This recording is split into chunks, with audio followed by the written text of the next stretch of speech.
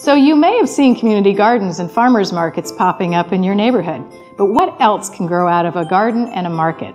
For one, cities can create economic health for its residents and business owners in two ways. They can consider opening a commercial kitchen in which the city absorbs a lot of the costs of all that high, expensive equipment for the entrepreneur to be able to rent that for a reasonable rate. Second, they can provide space to rent in an incubator for that business to open.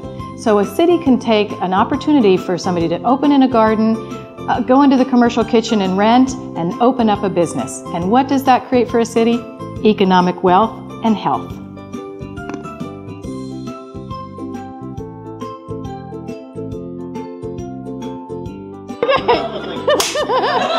Now I'm talking to her and I think everything's funny.